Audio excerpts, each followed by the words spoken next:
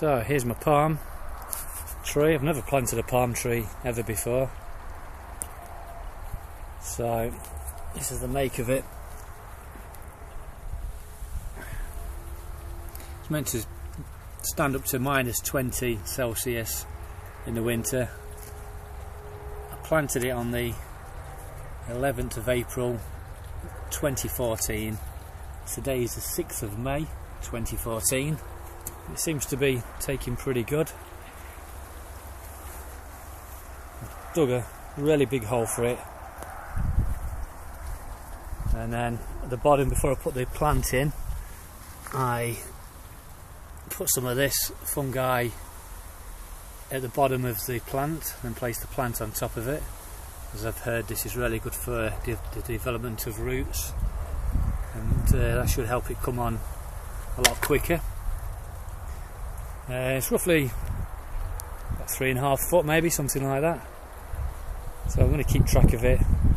We're in a south facing garden, East Yorkshire, North Humberside, in England, the UK. And I've planted it next to my pond, as you can see, and also with bamboo. The bamboo I got a few years ago. I just bought that. There's one little plant and it's spread like wildfire. I have to keep cutting that back, otherwise it'll just take over. But it looks pretty good, and it's a bit of a sun shield for the pond. When I planted the palm tree, like I said, I dug a big hole.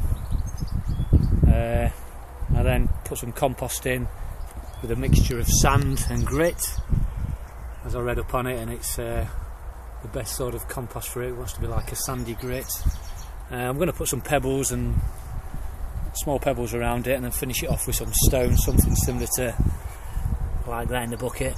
I'm yet to do that. I'm going to do that pretty soon, just so the drainage will be much better.